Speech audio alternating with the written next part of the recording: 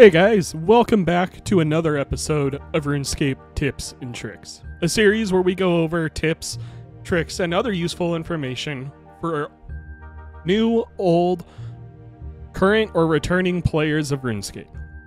This episode, in honor of Double XP weekend, we will be talking about what skills you should train on DXP. But before we get into that, make sure to like and subscribe for more RuneScape videos every Monday and old school RuneScape videos every Thursday. So, what skills should you train? Well, honestly, the loaded part is it's kind of partly up to you. But in reality, you should really be prioritizing certain skills. Honestly, the first thing you should do is, if you have a skill that you're going for maxing, train the skill you like the least. It'll save you time and money, and it'll help you get there faster. Or, if that skill's already maxed, maybe train a skill you love the most.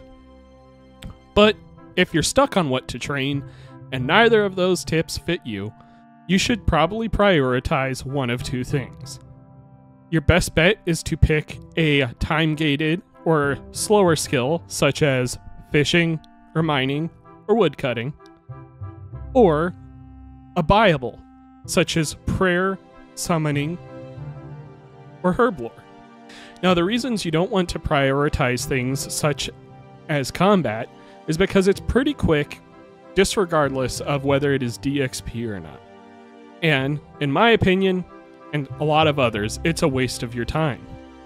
But certain things like herblore, or prayer, or summoning are just super expensive or hard to train. So you can end up saving hundreds of mils to bills depending on how you're training. As for the slower skills, the reason you may want to do those is pretty obvious. It saves you a bunch of time.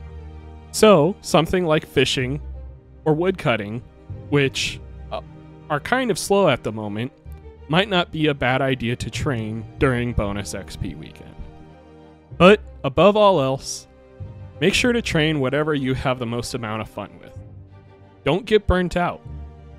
If you're finding that it's miserable to train a certain skill, maybe take a break and move on. Don't forget, you can pause your double XP timer now. Anyways, thanks for watching, everyone. Make sure to subscribe for more RuneScape tips and tricks. And I will catch you guys in the next one. Peace out.